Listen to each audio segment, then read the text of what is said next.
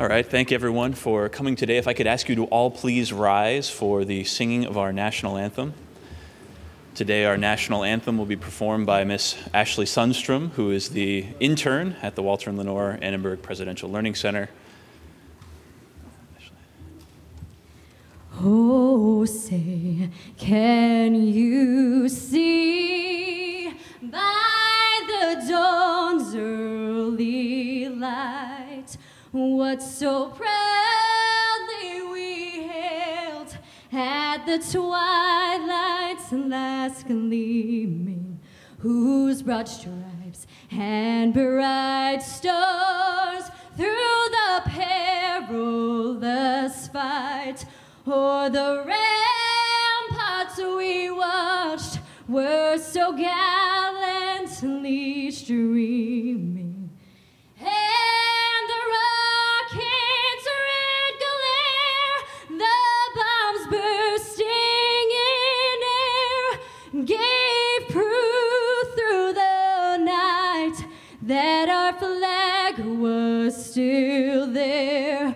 Oh, say does that star-spangled banner yet wave o'er the land of the free and the home of the brave?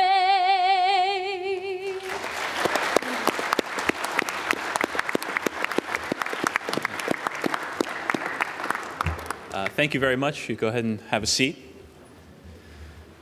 And before we get started today, we are very honored to have the Director of Communications and Programs here at the Ronald Reagan Foundation, Ms. Melissa Giller, here to give some opening remarks. So please welcome Ms. Giller.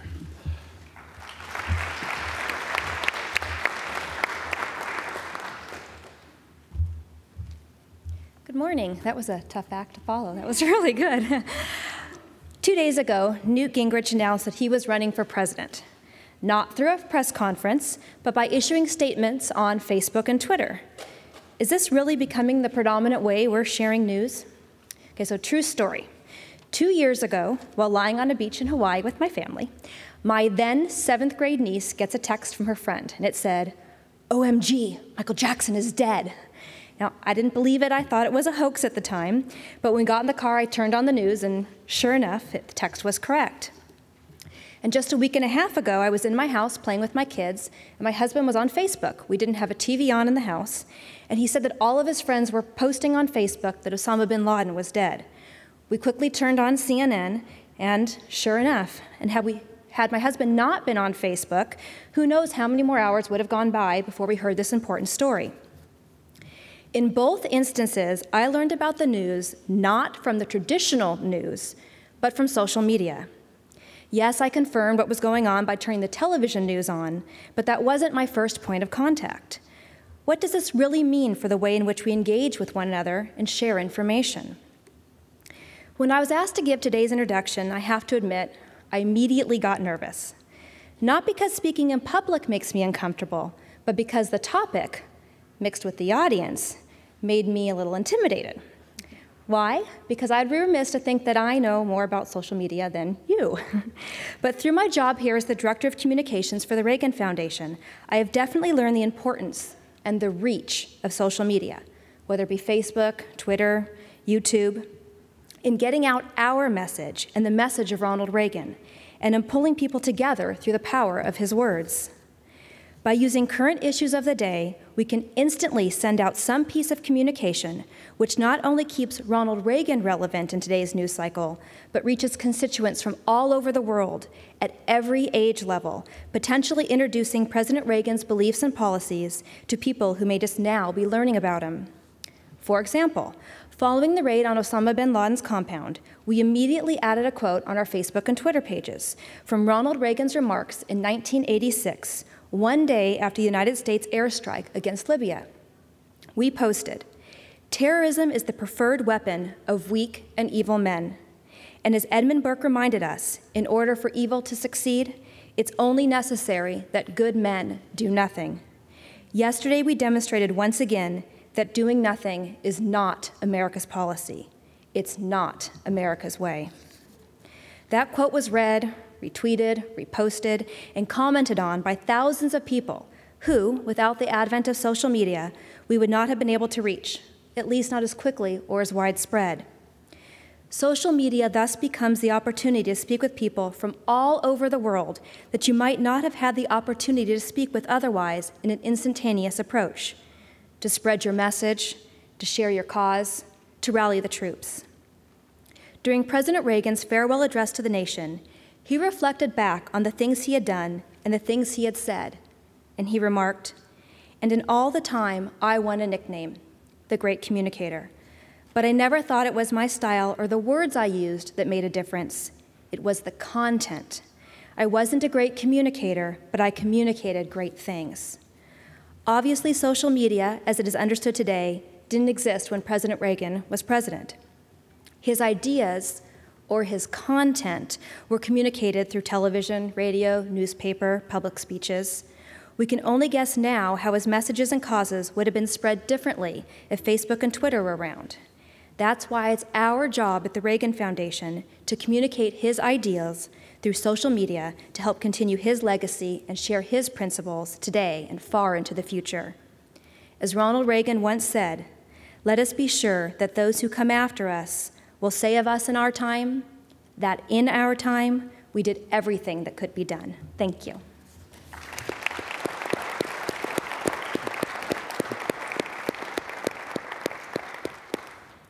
Excellent. Thank you very much, Melissa. Before we get started today, I wanted to acknowledge a few of our guests and thank them for coming. Mr. Stanley Mantooth, who is the Ventura County Superintendent of Schools. Thank you for coming. We also have with us today Marty Tippins Murphy, who's a member of our National Advisory Council and does some amazing work with the organization Facing History and Ourselves. So Marty Tippins Murphy. And also her colleague, also from Facing History and Ourselves, Miss Mary Hendra. Thank you for coming. And we are also delighted to have Christian Linke, who is the program director at the Arcelin program, whose work focuses on youth civic engagement, and he's also responsible for sponsoring the attendance of Mr. Kenny and his students who are tweeting and Facebooking and giving commentary as we go through the program today. So thank you very much. And also a hello to our live audience of students and to people who are watching on the internet. Thank you for spending about 90 minutes of your time today listening in on this very important conversation. At the end of the last millennium, Time Life magazine selected Johann Gutenberg's printing press as the single most important invention of the previous 1,000 years. It beat out inventions such as the automobile, vaccines, telephones, airplanes, refrigerators, and even the personal computer. Why? Why is it that something that helps mass produce books is considered more important than cars, which change the way that industry and transportation work? Why is it that the printing press is more important than vaccines, which have saved countless lives across the globe? Or why is it more important than the computer, which has changed the way we learn, the way we work, and the way we communicate with one another? Why? Because as Sir Francis Bacon once said, knowledge is power. Books were the first item in the history of mankind to be mass-produced. What would once take a scribe countless hours to copy could now be printed hundreds and even thousands of times at a fairly rapid rate. The wide availability of printed matter led to a tremendous rise in literacy rates. No longer did you have to be from a wealthy family or the son of a nobleman or a member of the clergy to attain a manuscript and to read. Reading in books, and even more important than the books, the ideas within the books, were suddenly available to large segments of the population. And what did this mean?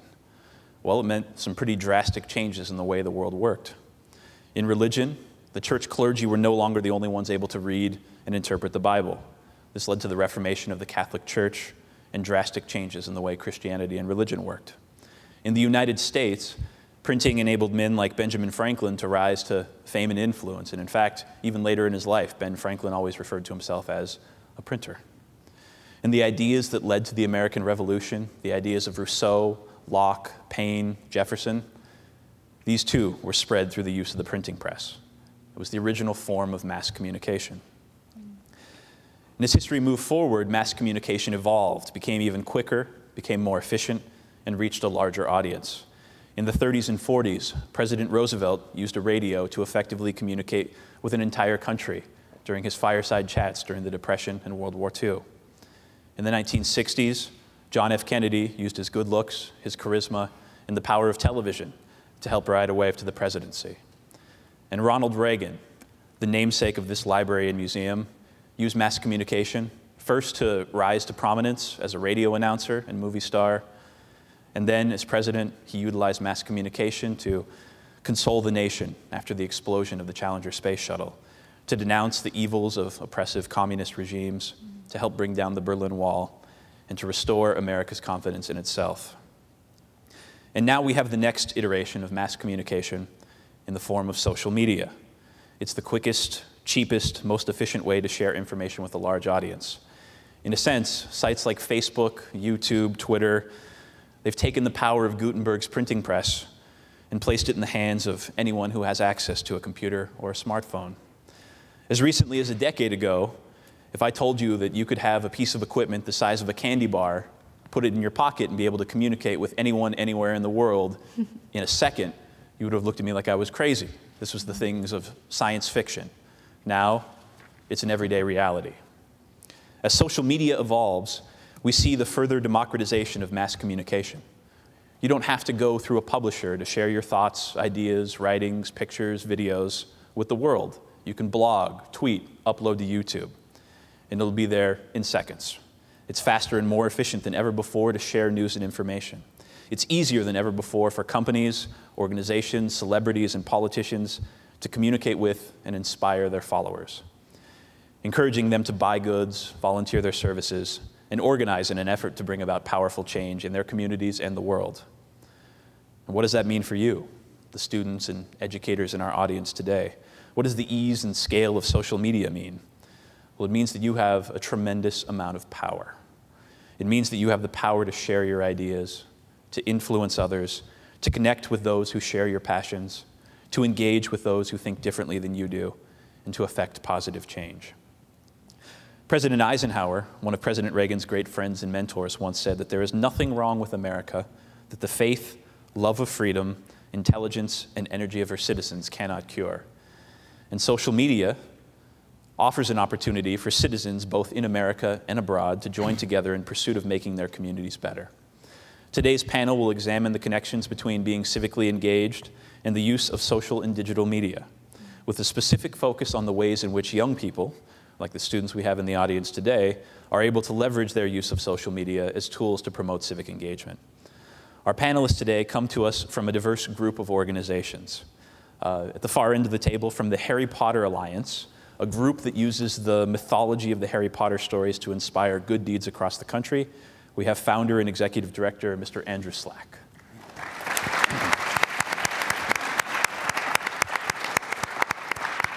From the National Conference on Citizenship, which is a congressionally chartered organization that, among many other things, excuse me, measures the civic health of the country, we have Kristen Campbell, who is the Director of New Media and Programs.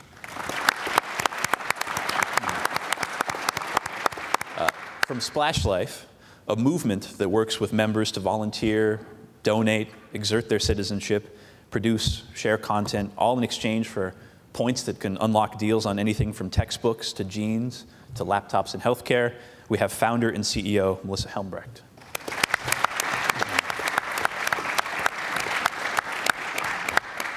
And from the Digital Youth Network, a group that gives students digital tools to foster engaged, informed, and collaborative citizens, we have the Director of Digital Strategy and Development, Mr. Akili Lee.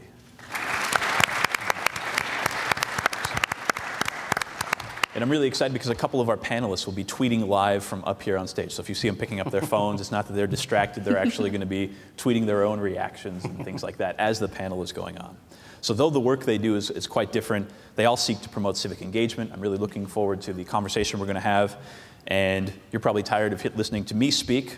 So I'm going to begin with our panelists and open up with a question that some of you, when we went out to classrooms in the last week or so, we asked you the same question. And it's not one I think that's necessarily easy to answer, which is why I thought I'd put it to them, because they're very smart people and probably have some good ideas. So my first question is, let's give a little context. What does it mean to be civically engaged? And if you could also share a bit and talk about how your organization works to promote civic engagement. So maybe I'll just start closest to me, and we could move our way down for this one, and then we'll open it up. And feel free to jump in and respond. So, Akila, Okay. go ahead. So again, I think this is a term that definitely probably has a different meaning to different people, and I think that's okay, and I think we should embrace that to some extent. So for me, I would define being civically engaged as being an active member of your community, however you want to define community. That can be anywhere from your school, your block, your city, your country, looking at yourself as a global citizen. But how are you, one, staying aware of what's going on around you, and how are you taking an active part in determining what goes on around you? So recognizing that everything around you is essentially malleable, right? It can all be changed. And how can you leverage whatever skills you have, be it traditional media, leveraging social media, traditional kind of activism work, et cetera. How can you leverage those skills that you guys have, whatever's unique to you, to make sure that you're actually contributing to that reality that's around you? So not being kind of a static part of some larger group and not necessarily seeing yourself as being one who can really be a catalyst for change. I think if you are civically engaged, you are remaining and making sure you're informed around what's going on around you, and you're also taking an active part in trying to impact something for the better in terms of what's going on around you. The way we try to approach that with DYN really kind of echoes a lot of the points that Tony made in his intro comments, really around, I think we start with kind of the literacy component. So literacy doesn't necessarily sound like a great fun thing. It doesn't necessarily sound like it's something that relates to technology, even in social media. But I think being informed is really the first part about being an active citizen, and also being connected to this larger community, however you actually decide to define community. And that transition that we've kind of seen over the decades, from printing press to radio to television and now to the internet, it really kind of redefines how we need to necessarily approach literacy, right? So how do you communicate? How do you get information? And the same comments we heard that we're finding out about Bin Laden, Michael Jackson, et cetera, through Twitter, Facebook, or maybe text messaging, et cetera, people are interacting in very different ways. The sources of information right now are not as kind of centralized as they had been when you had to rely on the printing press, right? If it was the printing press, only a certain number of folk had resources to actually publish books, publish newspapers, et cetera. Right now, anybody in here can create, you can do anything from a tweet to a blog, your own website, your own web magazine, and you can do all that with just having access to a smartphone or a computer. So from our perspective with DYN, it's really saying, how can we work with young people to make sure that you guys have those skills to leverage technology, understanding that there is a different landscape right now. So whether it's anything that's dealing with technology and digital media, how can you be a better informed kind of citizen and member of your community? And then how can you also leverage those skills to kind of be a little bit more active person to kind of impact what's going on around you as well? Excellent, thank you. Melissa, same question? Sure. I think that in terms of all of you are high school students, and I remember when I was in high school that what I thought it meant to be civically engaged was to believe politically whatever my parents believed.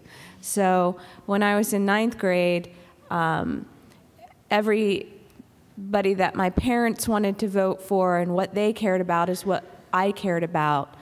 I think that part of becoming civically engaged really means making up your own mind and coming up with your own ideas for what you stand for and what you believe in.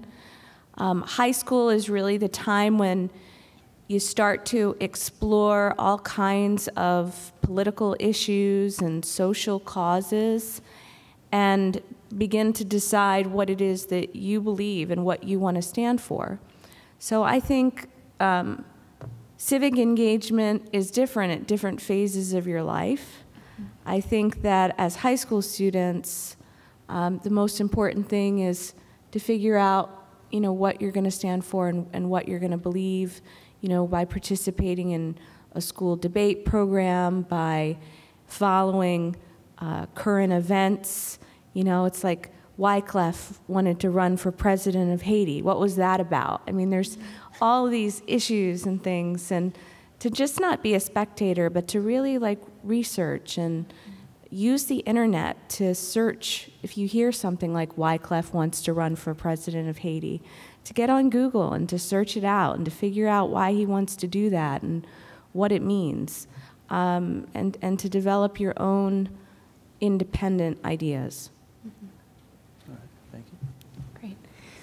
Great. Thanks so much, Tony. I think I would echo a lot of what the first two panelists have said, and I think we were discussing a little bit backstage how challenging this question really is, because civic engagement means so many different things to so many people, and it's a very personal experience in a lot of ways, and so it makes it really hard to talk about it and what it means and how you really promote it sometimes. But I think from my perspective and the perspective of my organization, the National Conference on Citizenship, I would say that I think of it more as the process of taking an active role in creating the type of community in which you want to live and work.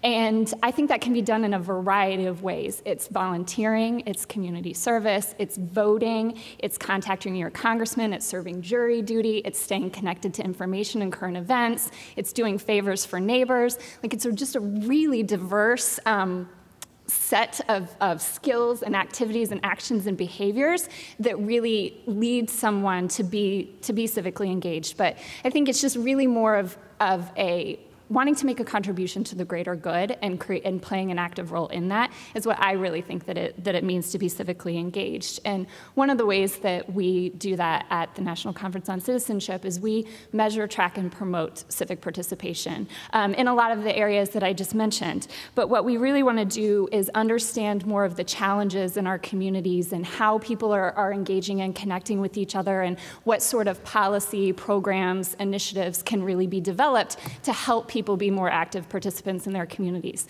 One of the things that I think online engagement and social media really does to help inform our work is we are actually a 65-year-old institution. We were founded in 1946 and received our congressional charter in 1953.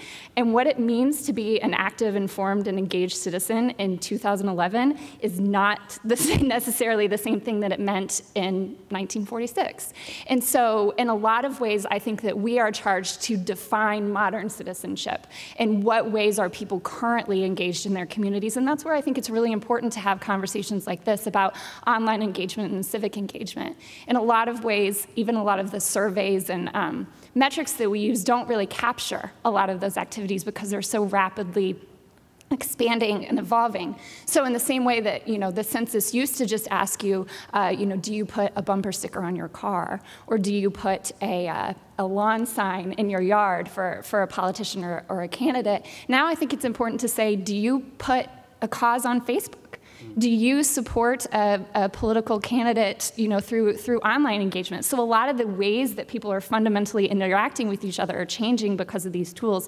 And I think it's important that the way we talk about that and that we measure that and that we promote that can keep up with it.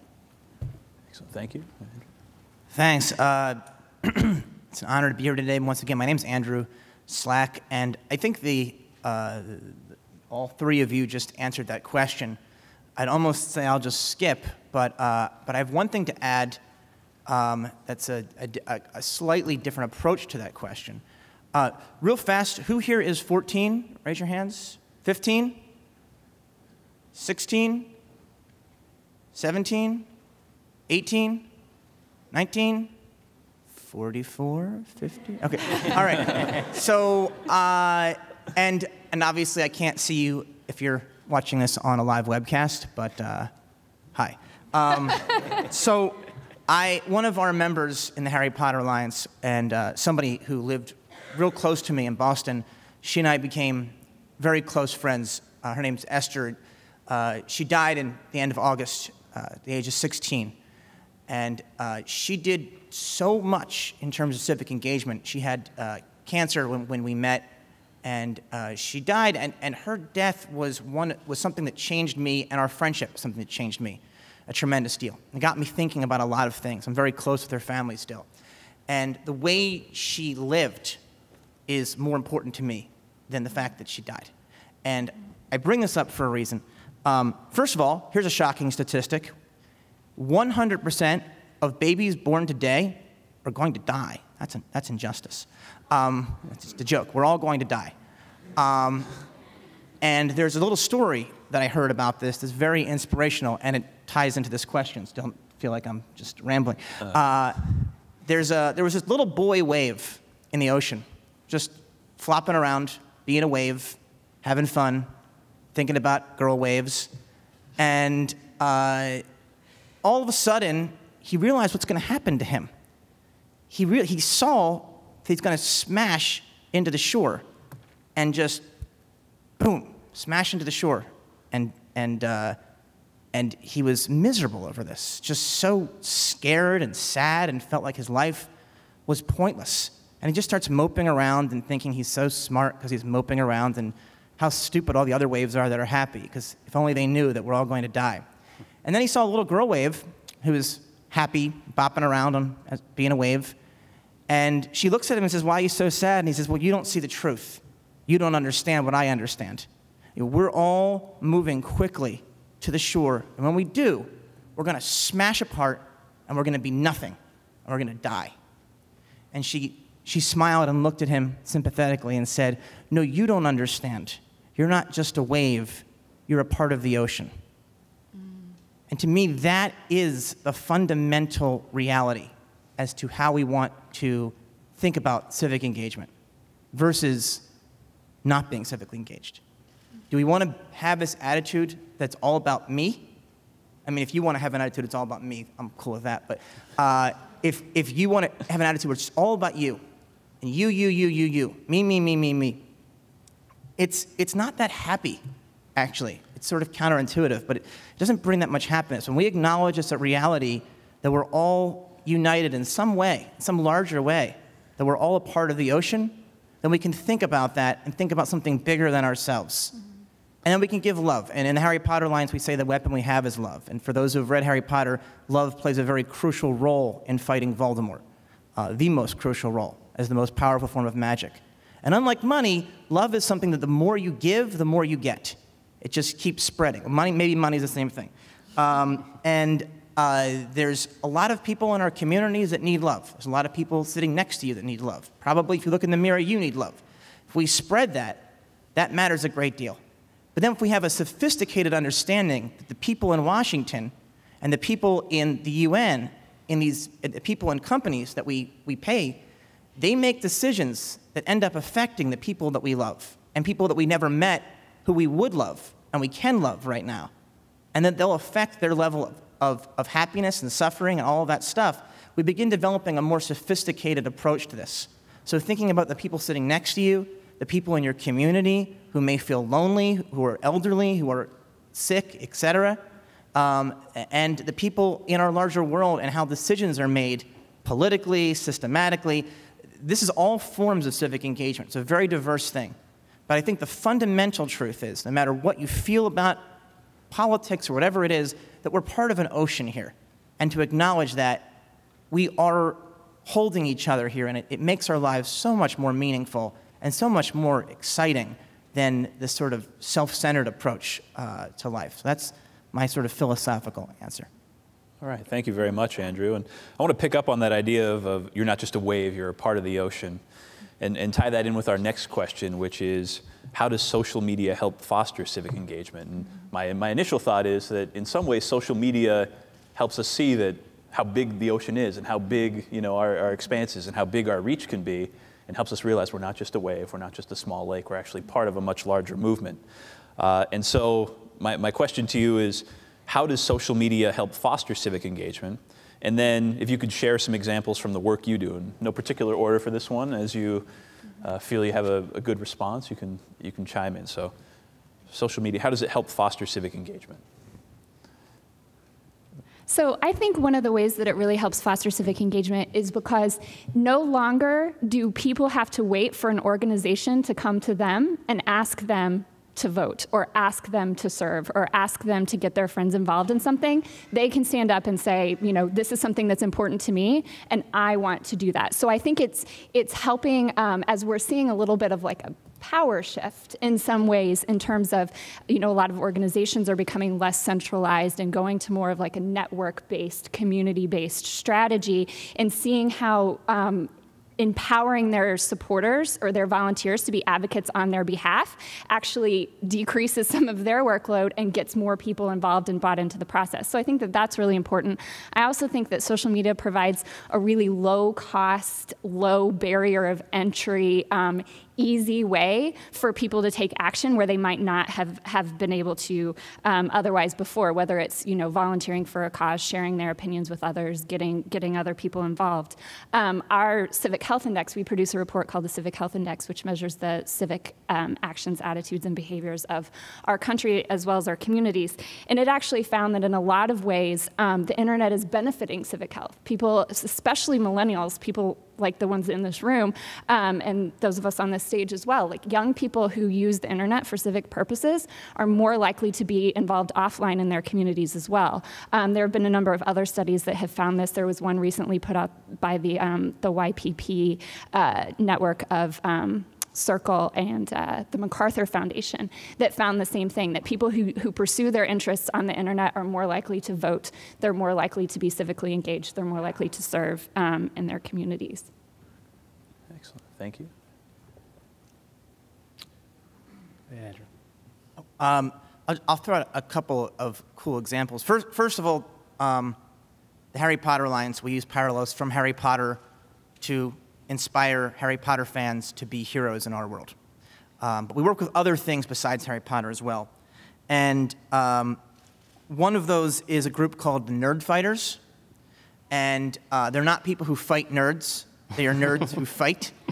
And the concept is that unlike ordinary people who are made of muscle and bone and flesh and nerves, nerds are made of the force of awesome.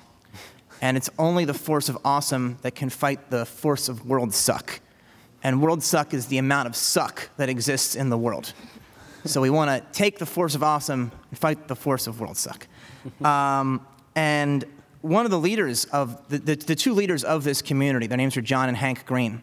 And they make these amazing YouTube videos every week. They're two brothers that just started as a little project where they were video blogging to each other. But they're really funny and they're really interesting. And if you can check them out at youtube.com/vlog, V-L-O-G, brothers. And just a quick example, they call their following the Nerd Fighters. Last May, last year, Hank turned 30. And John would have videos saying that for Hank's birthday, we're going to do a big thing. Hank, don't watch anymore, or click here so Hank doesn't watch this. It's going to be a big surprise. They get hundreds of thousands of views every week. They have a very strong following. Every year, they take over YouTube with Nerd Fighters creating their own videos about what's awesome in the world. And YouTube is paying attention and now has partnered with them. It's been really amazing. It's really increased awareness around all these different amazing organizations. But to speak to Hank's birthday, on Hank's birthday last year, John said, Hank, you're 30, and I realize you don't really like many things, like in terms of things I could buy you. You don't like stuff, so I didn't know what to get you for your 30th birthday. But then I remembered, Hank likes oxygen. So Hank, for your 30th birthday, Nerd Fighters across the world have planted 20,000 trees in your name. And then he showed a 10-minute video of people in Iraq, of people all over the United States, I think almost every continent but Antarctica. This beautiful music of them all planting trees and had signs say, Happy Birthday, Hank. It was one of the coolest things I've ever seen, was this like global effort to do that. And we worked with John and Hank in the aftermath of the earthquake in Haiti. And we worked with all these different people, and we wanted to do something, and we just reached out to everyone we possibly knew, including J.K. Rowling herself, who sent us 7 Harry Potter books, all 7 signed by her with a note saying, thank you for helping Haiti. We reached out to the actors in the movies. They all donated things, and we raffled them off. So for $100, you can get a raffle ticket to get those 7 books. Or for $70, you can get the guy who plays Draco Malfoy, his guitar signed by him, or exclusive art from the Ghostbusters, etc. And we got on live webcasts, and we had all of these different famous authors and different famous YouTube celebrities get on these live webcasts, which you're on right now, and we were tweeting HHH, which was helping Haiti heal, and that became a trending topic on Twitter. And we were all doing this, all online, and within 2 weeks, from people your age, we raised over $123,000 from small donations. and that sent 5 cargo planes to Haiti full of medical supplies. Each of them was named after a different Harry Potter character, except for one, which was for the nerd fighters, the DFTBA, which stands for Don't Forget to Be Awesome. And we all have the power to create these contagious things. I mean, who here is on Facebook? Who here is on Twitter? Anybody on YouTube? Okay, so the ones who didn't raise your hands, I'd recommend doing it because you all of a sudden are kind of famous in this really weird way. In 2006, Time Magazine made the Person of the Year you, meaning all of us were the Person of the Year because we are the ones that are recreating our world. We have that chance. You're not in these isolated little worlds with your school and your community and all that stuff. You get on the internet, you put something up there, anyone can see it. That is a fundamental difference between now and the 90s when I was a teenager. That's just totally different, totally exciting. And it means that we can make things that are contagious. Sometimes they're not going to be contagious, sometimes they are. I used to be a comedian. I put out 3 videos that have been seen over 10 million times. I couldn't believe it. I just couldn't believe that had happened. And we're just living in a different age, and we're going to be talking more about that. But there's so much good that we can do at that age, and you guys come up with ideas and work with other people to come up with ideas on how that could work. Thank you. I would kind of echo a lot of what Andrew was saying, that I think that, really talking about how social media and technology really kind of foster civic engagement is really focusing in on that social piece, and really kind of redefining how we look at talking about community, that now at this point we're no longer just restrained to, making connections with people who go to our school, who go to our church, who live up the block from us, or who might be in some sort of a club with you. You can find, people, he has an entire community that's connected around one particular kind of piece of content and kind of sort of, theme of how they want to kind of interact with the world. But, at this point, you're not limited by who you can actually physically see. So if I can go online, whether I'm into spoken word, I'm into basketball, or if I'm just explicitly into politics, whatever it may be, you're making more real and authentic connections with people than you would have been able to do 10, 15, 20 years ago. And I think it's that connection from person to person, it's a very basic concept, but we're social people, and I think what motivates us oftentimes is not just kind of our own interests, but is how our own interests can kind of relate to how it may help or connect to what somebody else or another group is actually doing. So I think now that we can actually develop community in a very different way, then that's what really provides a lot more connections that will really push us and motivate us to really be more kind of civically engaged and such. I think that your generation has a huge responsibility. There's so many challenges that we face as a nation and as a world. I mean, everything from the economy. I mean, we all know people who are out of work, who can't find jobs. There's the issue of climate change and global warming. There's wars going on around the world. There's all of these challenges that we face in the world. Some of it's not new. Our parents faced challenges. Our grandparents faced huge challenges. Ronald Reagan dealt with the challenge of communism in the world. And I do think that this is a different time, and that your generation, that you guys are going to be called on to deal with some pretty big challenges.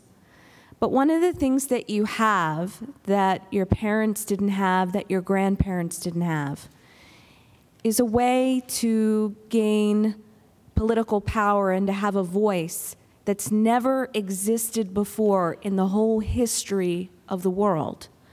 I mean, if my grandparents wanted to get a message to the President of the United States, or to round up 1,000 people for a cause, it would take years, or it might be impossible. But today, you have direct access to people in power through social media. You can get on the president's Facebook page. You can get on the White House Facebook page.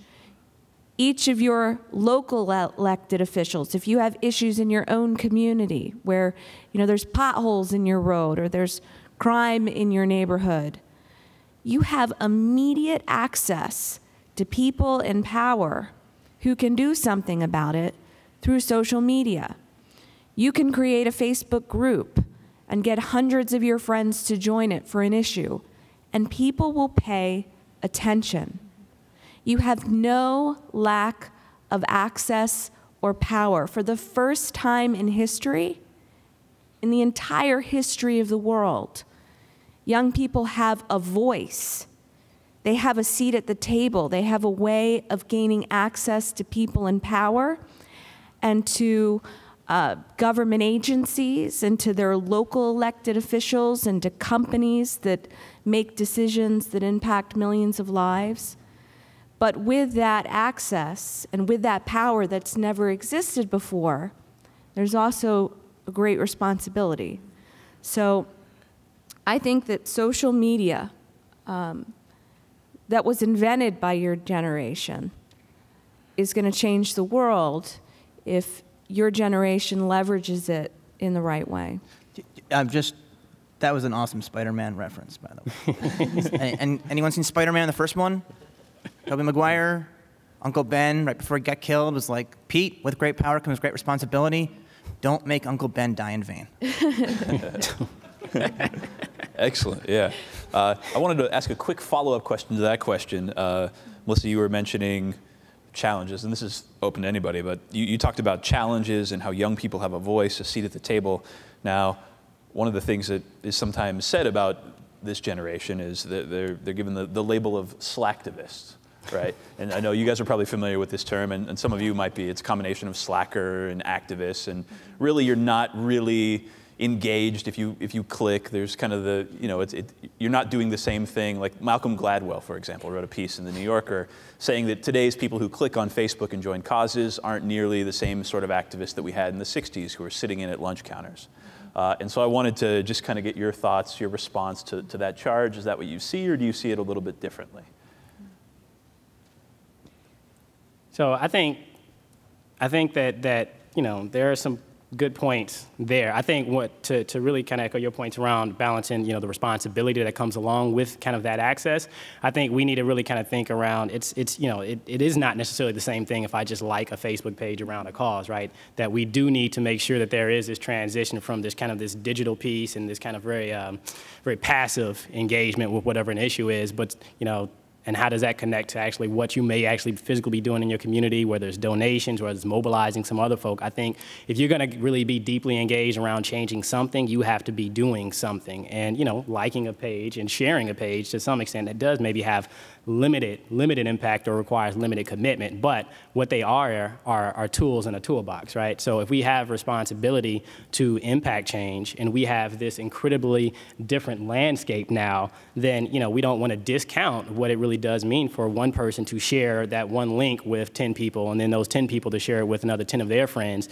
And now all of a sudden within, 1 hour, you have something that's spread out to 10,000 different people, right? It might be, a passive level of engagement, but if that passive engagement, of just sharing that link leads to even just 10% or 5% of these people really taking up that issue or having a, better understanding of what this issue may be and then being able to get more deeply involved with it, I think we need to recognize that and actually appreciate that. So the other side of it as well is what I would, push back on any adults that have, they want to kind of go in that slacker and kind of put that passive label on any young folk. Adults, we all have the responsibility to work with you guys to make sure that, one, we understand how you guys already leverage and use this space, but, we help you guys think around, how you might better use Facebook, Twitter, text messaging, these skills that you guys already have. But how does that now, how can that compare and be just as impactful as the sit-ins during the civil rights era, right? So there's nothing, there's nothing really new under the sun in my mind.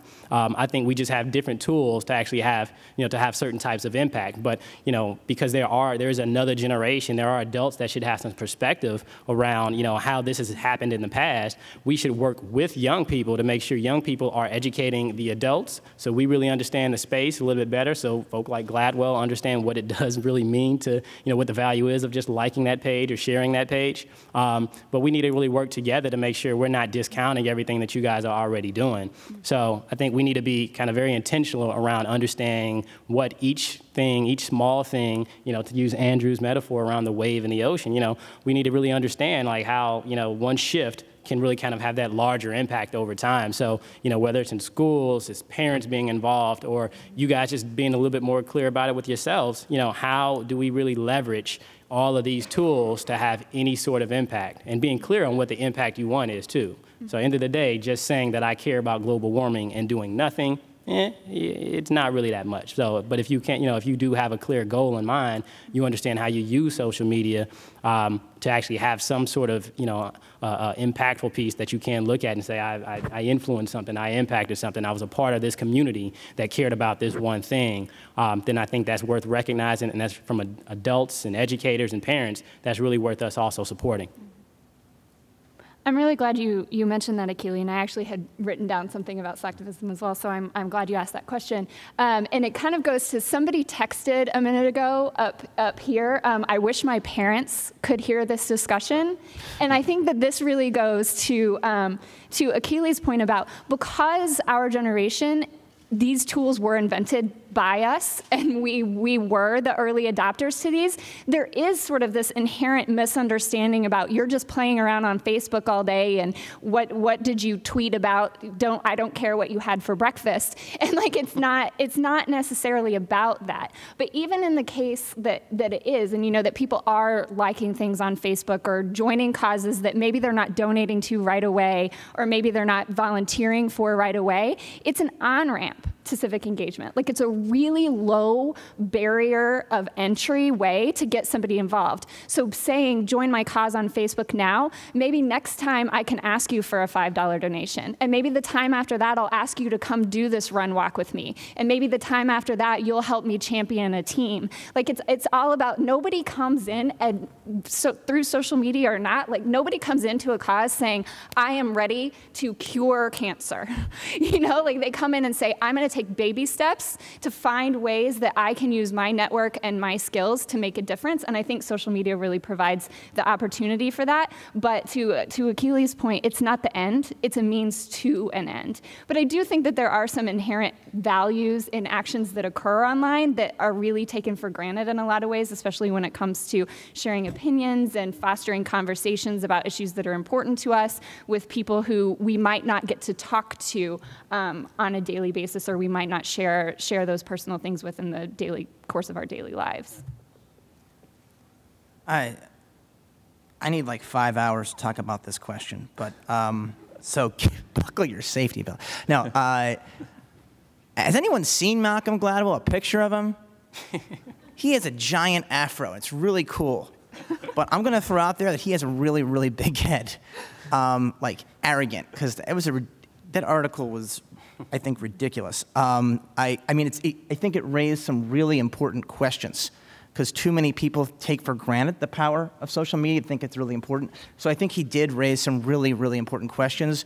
But first of all, historically, his summation of the civil rights movement was oversimplified, and beyond that, he's just, he is like one of the hippest and coolest people out there, and I don't know when he decided to become like an old man complaining about the kids today, but that's kind of what happened in that article, and now he's not going back. He's like, people are like, hey, Malcolm Gladwell, what about Egypt? Hey, Malcolm Gladwell, what about Tunisia? People are using Facebook and Twitter and ending dictatorships through these things. What do you think now? And he's like, I still think the same thing I thought before. I'm like, really, Malcolm? Because you're like, I like your afro, but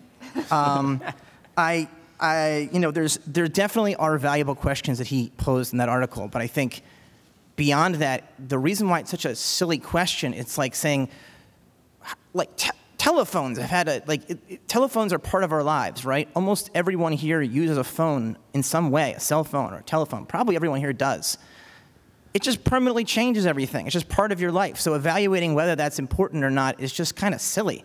Politicians always call people and say, hey, vote for me. That's just one method of communication. So then critiquing this idea of using Facebook and Twitter as not valuable, it just strikes me as kind of like, just what are we even talking about? It exists. So I understand we should be evaluating its importance, but by the way, I take some special offense to the term slacktivism because, okay, all right. It's my last name, if you didn't catch that. So I do think that you all are in positions of the beginnings of great power. If anyone here wants to be an actor or a writer or a comedian, I mean, do it now. Don't say that you're going to, like, you know, I mean, do it right now and do it with a cause. And there's ways to do it. Talk to me later. Email me at andrew@thehpalliance.org. I'll give you some tips on how to make a video viral. Does anyone know what viral means? Getting it moving, getting it contagious? Just put kittens in the video. Everyone will watch it. You get like 1 million views.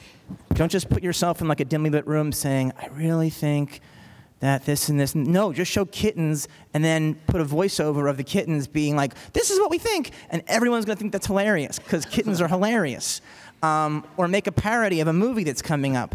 I mean, you can do these things and create change that we never could have before. You know, we're at the Ronald Reagan Library, and this is someone who's known as the great communicator, who changed permanently the way we view communications and politics. Where right now, President Obama, he wouldn't be president were it not for social media. Somebody else would have been president. But it was social media that got him elected president. We're looking at huge things like Reagan and Obama, these towering figures in history, but we are towering figures in history now. All of us, you.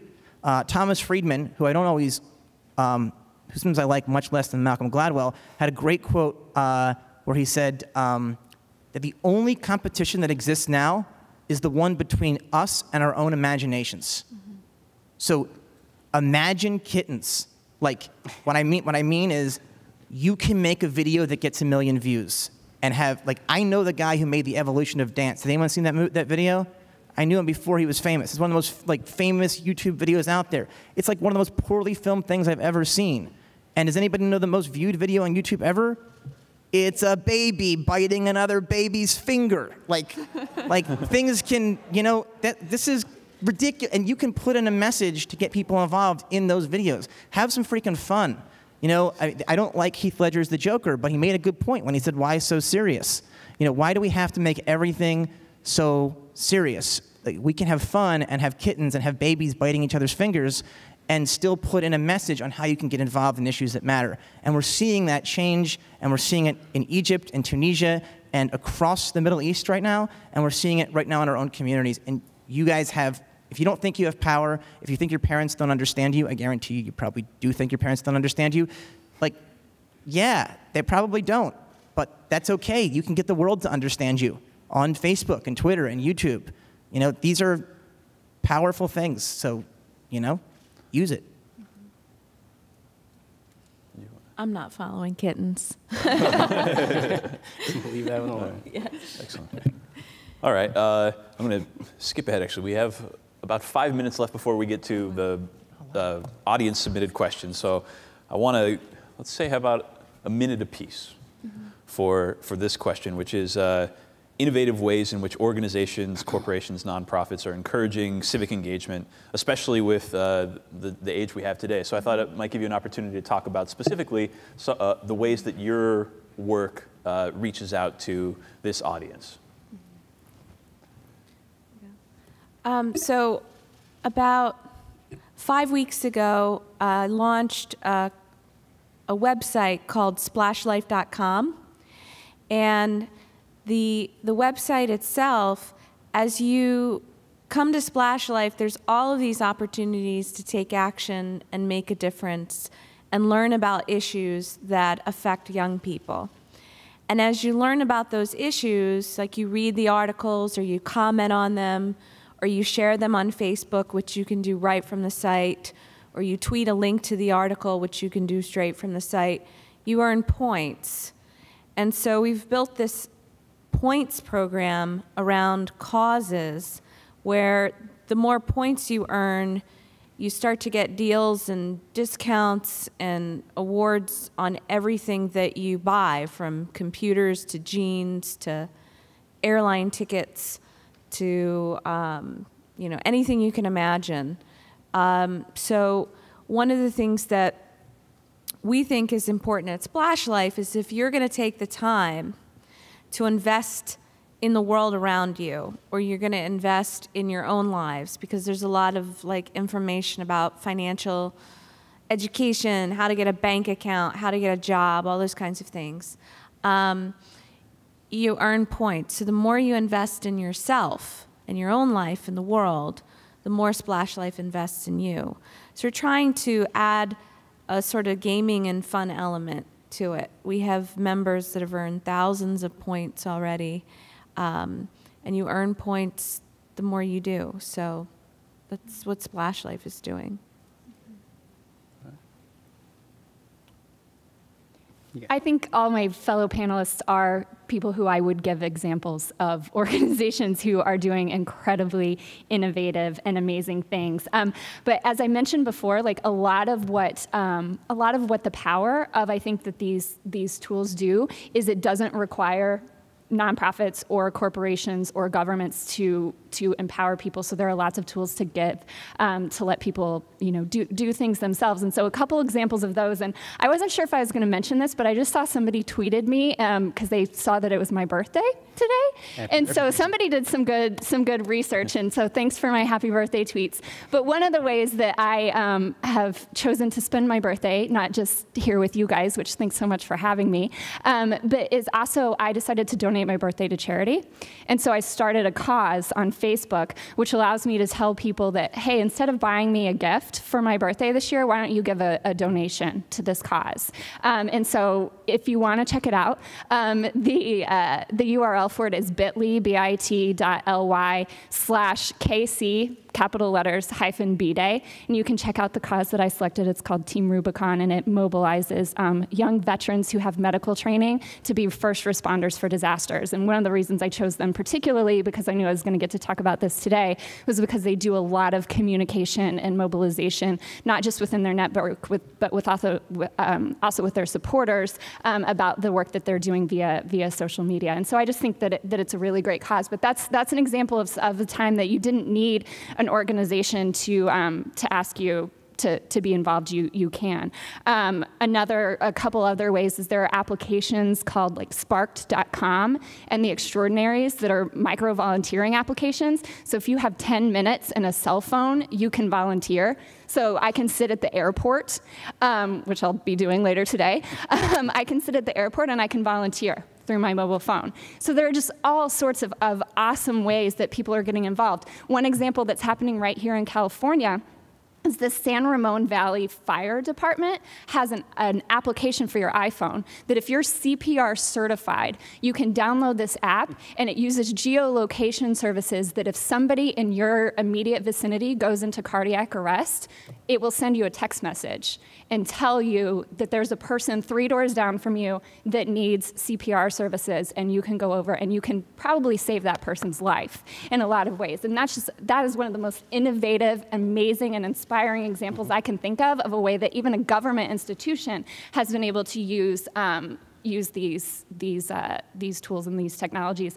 One other example that I just think is really amazing is it's not always about the tools. And so sometimes I think we think a lot about, my organization hosted a panel recently. We host a fellow from Egypt who participated in the Egyptian revolution largely via social media. And one of the comments that came out of that discussion was somebody said, the revolution would have happened on papyrus if it had to. So it was less about the tools, it was more about the will of the people. And I thought that was really interesting and poignant, and goes back to some things that my fellow panelists were saying earlier about making sure that we recognize them as tools and not as a be-all, end-all. Twitter didn't overthrow Mubarak. The people of Egypt overthrew Mubarak, and they used Twitter as a way to help do that. Just one more example. As Andrew said, I could take 5 hours to talk about examples of amazing things that I think people are doing, because it's just so inspiring. But another example is, do you guys remember when the iPad came out? And on Twitter, there were all these conversations about what a horrible name iPad was. And everybody was making all these jokes about feminine hygiene products. And it was really sort of uncomfortable. And there was this iTampon hashtag. And everybody was sort of like, oh my gosh, this is mortifying. Like, this is totally inappropriate. Why would they pick this name? Blah, blah, blah, blah, blah. A friend of mine, she actually used the opportunity to take that meme where people were telling these, in some ways, kind of crass jokes that were making people feel uncomfortable. And she said, you know, these are all funny jokes, but did you know that X number, and I forget the number, I'm sorry, but X number of women in Africa do not have access to feminine hygiene products. And it inhibits them a lot of times from being able to go to school and get educated because they have to stay home. And so while you're joking about iPad and iTampon, you might consider giving to this organization who is providing these services to women in rural communities in Africa. And that was something that, again, it was not about Twitter. It was not about the fact that Twitter did it. It was that she saw something that was happening on Twitter and turned that into an authentic opportunity for people to give back. And I just think that that's so powerful. That is so cool. Wow. Yeah, what we're doing in the Harry Potter Alliance, like I said, using parallels from Harry Potter. Who's read Harry Potter? Who's seen the movies? Who's looking forward to July 15th? Cool, yeah. And we're fighting Voldemort in the real world. We're doing a whole campaign right now against Horcruxes in our world. Each month a different Horcrux, the Dementor Horcrux, which causes us anxiety and depression, everything from that to child slavery. And turns out that like a lot of our chocolate is made by child slaves in the Ivory Coast, and fair trade chocolate can make that not happen, can make that disapparate. So we're asking Warner Brothers to make all Harry Potter chocolate fair trade. We have over 15,000 signatures right now, including from Ivana Lynch, who's become a good friend. She plays Luna Lovegood in the movies. And I'm about to meet with Warner Brothers this week, I believe, to talk to them about how we can work together to make that happen. We're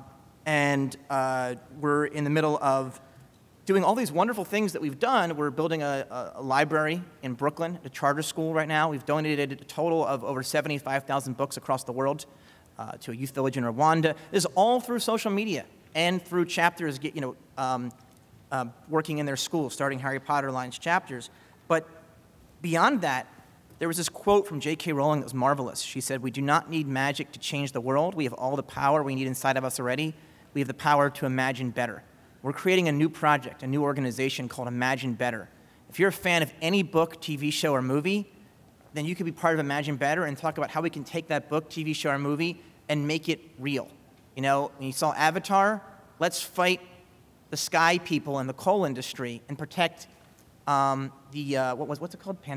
Pandora? Pandora, yeah. Pandora in our world. Against the climate crisis. So that kind of stuff.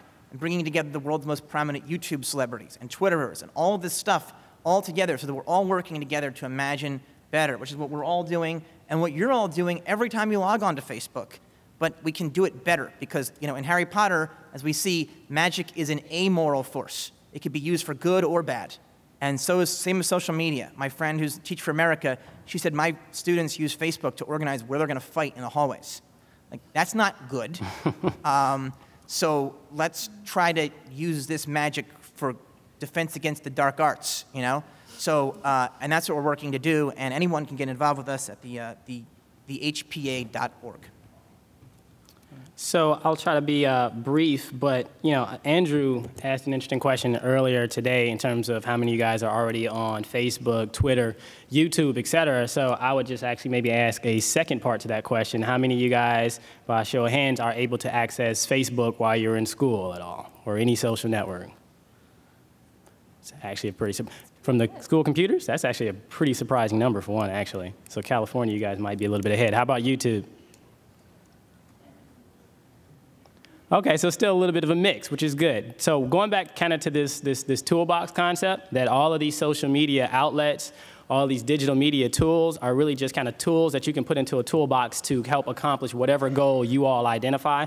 I think one thing that I would throw out there that, you know, a challenge towards, you know, really other kind of educators, policymakers, et cetera, that are really, you know, whether they're looking at schools, libraries, museums, et cetera, anything that are spaces where kids and teens are going to be interacting. How are we helping you guys get access, but also get the skills so you can help navigate all of these spaces in a much more impactful manner? So from our end, with Digital Youth Network, a lot of the work that we've been doing over the last 3 or 4 years is, one, we developed a social learning network where all of the schools that we work with and the libraries that we work with, all of the participants, be they middle school kids, high school kids, can continue to connect to all of their peers, the mentors, and all the work that they're doing through a social network online. So we're actually trying to bring all the interactions that you guys are already used to doing day to day, whether it's on Facebook, Twitter, YouTube, anywhere else, and say we appreciate that, we understand the value in it, and we know that those connections that you guys make through those sites, the reflections that you guys have on topics, or the ability to share out your own thoughts and your own pieces of work, that's a very important thing. So how can we recognize that and actually design experiences around that? So for one, from the DYN side, we're definitely trying to make sure that we can look at saying how can folk that are working with teens really make sure that we can kind of bring more of that into, whether it's the classroom space or kind of a after school space, et cetera. Another thing that we've been doing for the last 2 years is we have a partnership with Chicago Public Library, where we're trying to essentially kind of remix the library experience. So, if you guys traditionally go into any library, it's, be as quiet as possible. Go in and get a book if you're even interested in going and get a book still, but it's not really much of a dynamic experience. It's been the same thing for however long. What we've done in downtown Chicago is open up a 5,000 square foot space for teens to engage in digital media inside of the library. So it's strictly for teens. Any kid in the city that has a library card can come in and for free get access to equipment, be it laptops, cameras, a music studio, video games, et cetera, but also can getting access to mentors, so like professional artists who are actually, if you're interested in making YouTube videos, can you get connected with a professional video producer or video editor? If you're interested in doing music, can you get access to professional music producers or rappers and singers who can actually help you hone that craft some and give you guys that access where you can then, not just, spend time on Facebook and YouTube, but if you identify a cause or you just want to express yourself in a certain way, you have that skills and that toolbox is being developed over time, so you guys are actually empowered to be even more impactful in terms of these environments. So I would say a challenge to all of us working with folk like you guys is to listen more so to you all in terms of how you want to communicate, what those skills that you value are, and we need to figure out how we can help kind of bring that in a little bit more so. And that, I think a lot of examples that you guys have already talked about as well in terms of even like, apps. So some things that don't seem like they would be around kind of activism and such, can we also not just, point them to new apps? Can we help, you guys be the new creators of those apps, right? If we're only limited by our creativity, you guys can have the greatest idea. That's a wonderful idea around the CPR. I was having a conversation with a group out of the Bay Area, spoke from Youth Radio, and they have their kids developing an app where they can immediately kind of tap into their own network if they're having issues with the police in their community. And they can report that and it automatically goes out to their own network. But that's something that the kids can think up, but then can we work with the teens to really be able to have their own skills to develop those things so they actually can get out there. So we have the access now. We have kind of that transparency to make these new connections, but can we take it a step further to really talk about what are those skills that you guys can really develop over time that'll really allow you guys to really make the most out of these spaces as well. Excellent. Thank you very much. Now, one of the cool things about this panel that's been going on is, even though we've been the ones up here talking for the most part, we've seen you guys have been in on the conversation through social media, through texting and posting things on Facebook and Twitter. But now I want to use the rest of our panel. We have about 15 or 20 minutes or so to actually get questions that have been coming in online. If anybody wants to stand up and ask a question. So we'll go kind of back and forth. And so what I'm going to ask you to do is I'm going to turn to Janet, who's in the back there, who's been monitoring the online conversation and questions. And if anybody has a question they'd like to just stand up and ask, in old media style, I guess, you can line up over here. We have a microphone, so if anybody wants to get up and ask a question, you can line up by the delightful Miss Krista Kohlhausen there. And so if anybody has a question, we'll do that. But what I'm going to do first is go ahead and ask Janet to submit one of the student-submitted questions from online.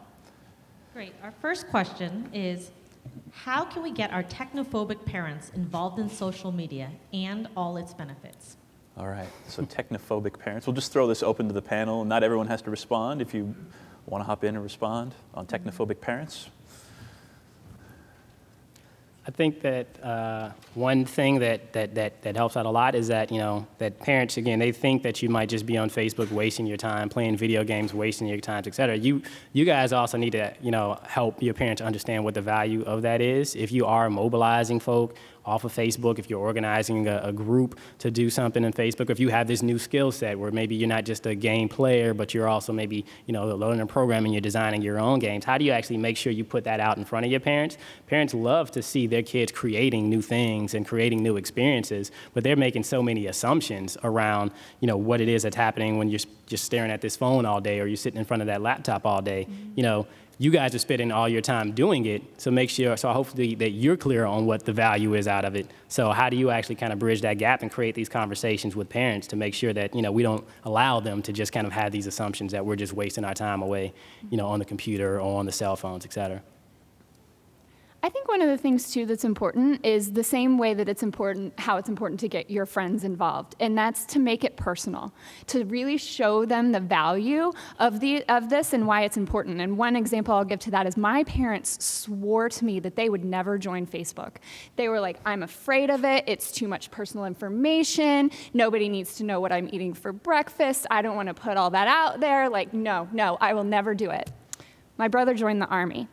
My brother's captain sent my parents a letter and said, we started a Facebook page for the troop, if that's the right word, for the troop that my brother was in. And you better believe my parents both had Facebook accounts in about 36 seconds. They had Facebook accounts because it was the first time that they ever really felt like it provided them a very specific reason and very specific value add.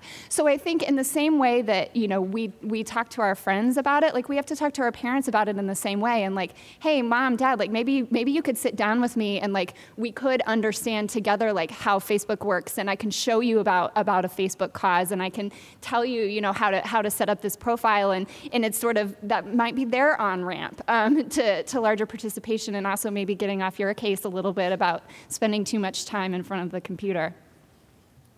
I think I usually get the opposite question when I'm talking to young people, which is how do I keep my parents off my Facebook page because it's private and I don't want them to know everything that's going on in my lives. But I think that Kristen's right, making it personal is probably one of the most important things. I mean, our parents did not grow up with these tools, so even more important than getting them involved is helping to educate them so they at least support you in your efforts to use social media to become civically engaged.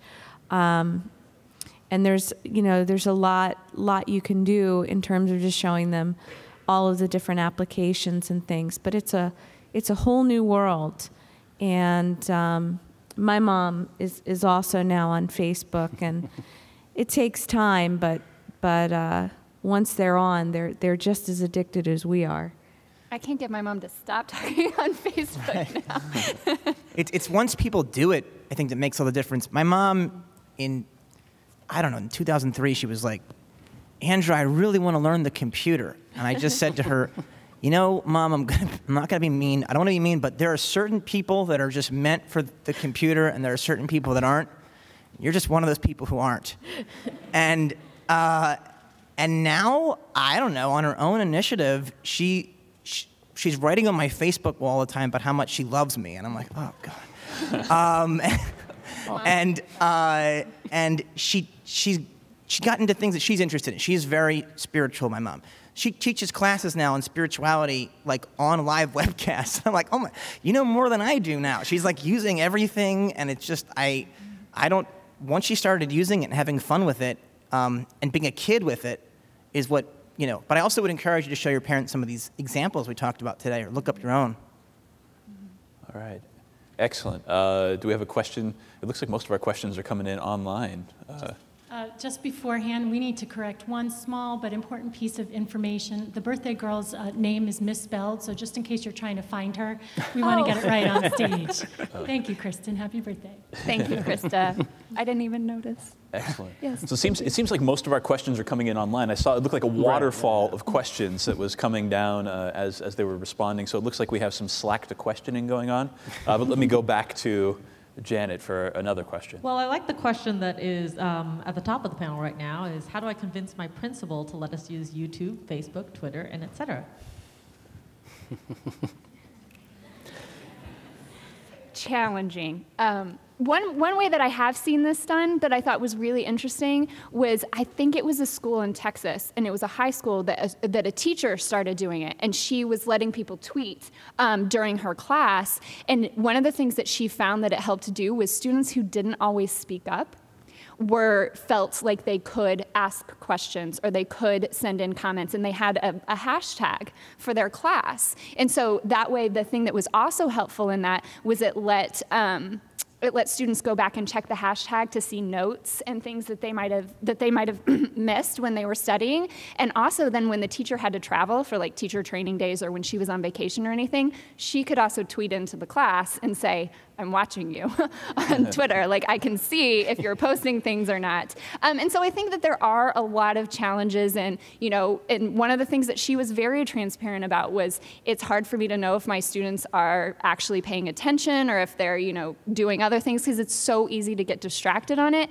I think it's just, maybe something like that where you could sort of experiment with it a little bit and see if you can create some case studies and then make a presentation to your principal. I think generally it's the same with parents. Like, they just don't necessarily understand it sometimes, but if you can sort of put together like a plan or a strategy or a proposal where you can say, this is how we feel like this would benefit our learning environment, this is how we feel like we would be able to better develop 21st century skills, like this is why we think it's important, and this is maybe like the code of conduct or like rules of participation that we will all agree to abide by, then I would hope that a principal would be receptive to hearing a well thought through idea like that, instead of just saying, hey, yo, can I check my Facebook during class?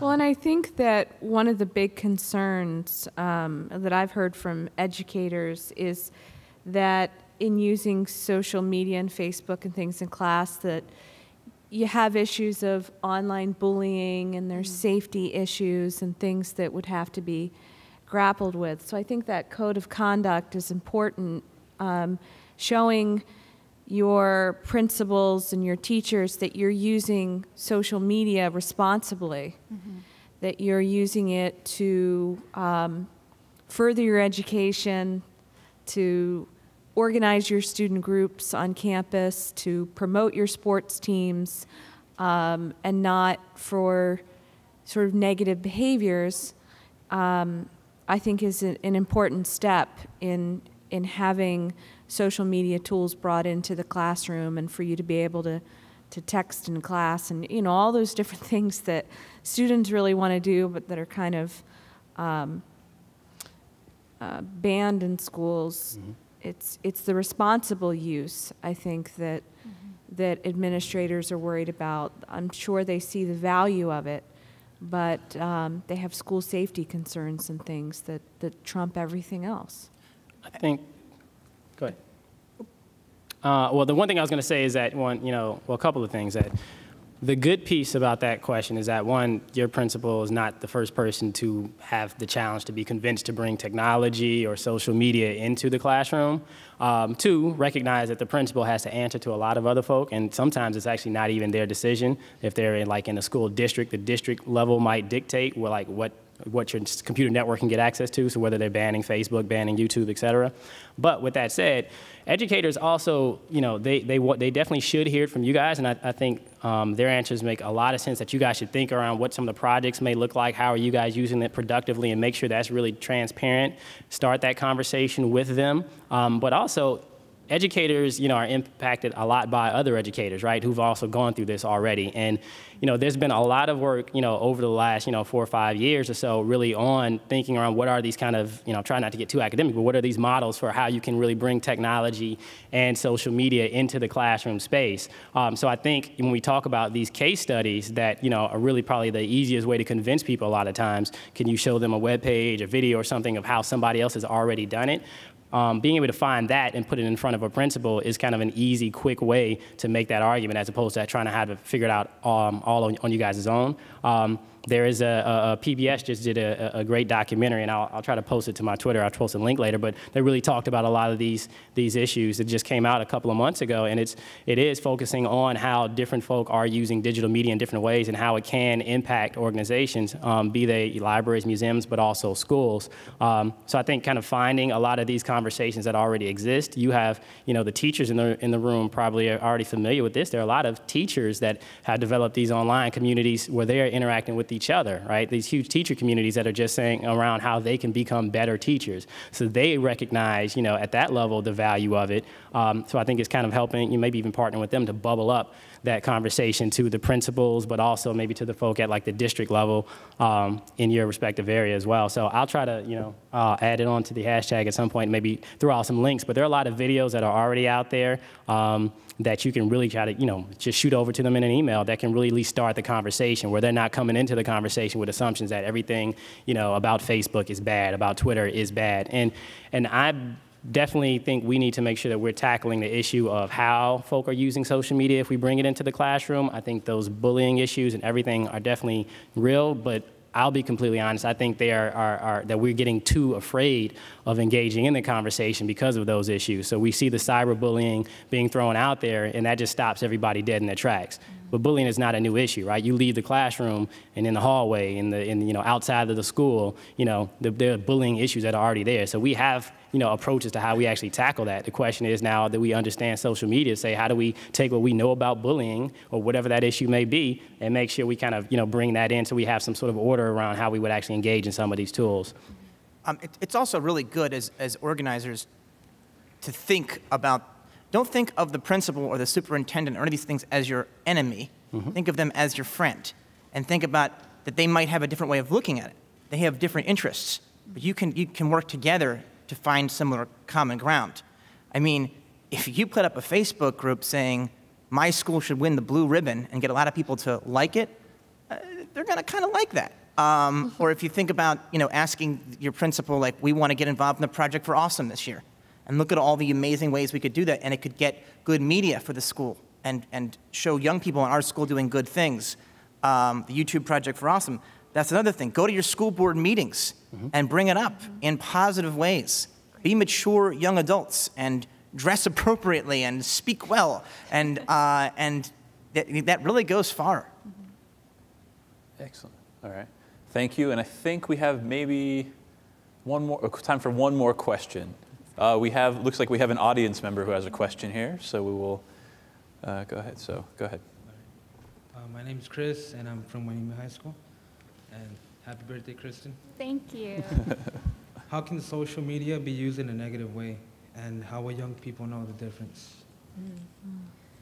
I think that's a really, really important question, and I think some of the things that were just mentioned about cyberbullying are definitely negatives, and so I think you have to tweet responsibly, I guess. But some of the drawbacks, I mean, it's certainly not all great and positive and helpful, because there are some real challenges associated with it. Particularly, one of the things that I think is really challenging is you can put anything, as a citizen journalist, you can put anything you want on the internet, and it doesn't have to be fact-checked. It doesn't actually have to be correct. It doesn't have to be respectful or any of that. So a lot of times we perpetuate a lot of misinformation, and it makes it really hard to distinguish opinion from fact or to even know if those facts are correct. And so I think that's really challenging. And so I think it's important for even schools, if we're talking about, how can schools encourage this,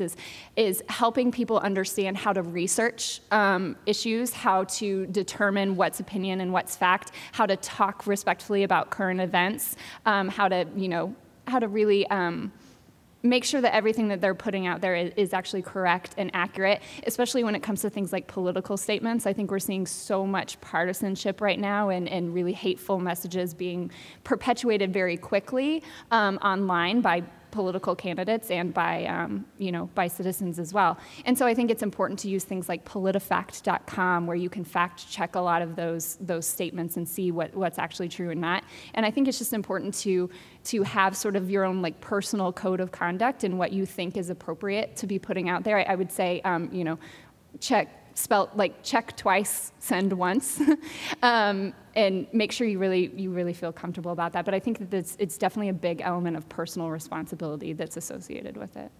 And I think that one of the biggest sort of challenges that young people face in terms of the social media world and taking stands for things and making public comments is that when you do, it's searchable by the world. So a lot of conversation in the media and in the press and in college campuses and in job recruiters' offices is that the stuff that you put online, don't think that just your friends are seeing it. People are seeing it who you may interview for a job with one day, or who may be evaluating your college application and determining whether or not to admit you as a student. So just realize that one of the biggest negatives or drawbacks that I've seen is that people posting things in a bad mood, and it's so instantaneous. You can write anything in a moment, and then it's hard to get rid of that, and it can have an impact on your life. So always realize when you're involved in social media, when you're tweeting, when you're joining groups, that it's public, that other people are going to hold you accountable for what you're doing. But other than that, I think that the positives far outweigh the negatives, and that you have the potential, like no other generation, like no other people in history, to take these tools and to change the world with them. I think I would do one quick example, just to even just make that real. When we had when Osama bin Laden was killed and everything was spread out over Twitter, you saw, and this was a thing that kind of got recognized after a while in a lot of articles. A lot of people were on Facebook and on Twitter were kind of just retweeting this quote that they were attributing to Martin Luther King. And it ended up being, in the spirit of the quote, people knew what they were trying to retweet and what they were trying to say and what they were trying to convey, and they were trying to influence other people, right, to get their ideas out there about this point. But then, 5-6 hours passes and somebody actually sits down and apparently actually does a good Google search and realize that maybe about 2/3 of the quote is something that MLK actually said, and somebody else just kind of tacked an extra sentence on to the top of that, intentionally, unintentionally, who knows, but because everybody was just kind of quickly sharing and retweeting without thinking about where it came from, they had now this new quote that MLK supposedly didn't say at all. But you have to think, I think you do have to think around like the quality of your messaging that you put out there. And we share things so quickly, and it's such a fast-paced piece that, to Kristen's point, you really have to figure out how to do your research and balance that out with how do you kind of, have the most impactful messaging as well. Thank you. Thank you. Excellent. And we're actually, I see there's a couple more questions, but we're just about out of time. So here's what I'm going to do. I'm going to ask that after we end, if you guys want to ask the panelists in person afterwards, we'll do that. Because we do want to make sure we get your questions answered, but we're just about out of time. So I'm going to wrap up, but come back afterwards and we'll get to them. 5 more hours. 5 more hours, yeah. So I just want to wrap up, share a few highlights and things that I heard from our panelists, and say a few thank yous. Some of the things that I really stuck with me today from Akili, the idea of leveraging your skills when you get into the social media environment, pick things that you're good at, use those to become active and engaged in your community. From Melissa, making up your own mind on what you believe in, kind of stepping out and using this time of your life to figure out who you are and what you stand for. From Andrew, kittens, and you're not just a wave, you're a part of the ocean. And from Kristen, that social media is an on-ramp to civic engagement. It's not all of civic engagement. And those were some of the things that stood out. There was lots of other things that stood out. Those were just a couple of things that stood out for me. So what I'd like to do is, first I'd like to thank our remarkable panelists for spending a few hours of their valuable time to be here with us today. Thank you so much.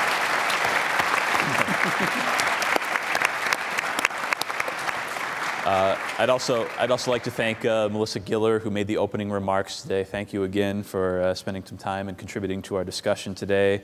I'd like to thank my colleagues at the Walter and Lenore Annenberg Presidential Learning Center, Krista and Janet, for all the behind-the-scenes stuff that they've been doing today to make it go well.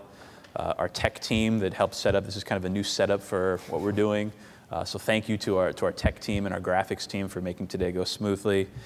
And finally, a big, huge thank you to all of you, to the students, to the teachers who are both here in person and who are watching with us online, for deciding that this is a discussion important enough for you to take part of, to take part in, and to contribute. I've really enjoyed seeing some of the things that are going on in the back channels. So thank you very much, and have a terrific rest of your day. Thank you.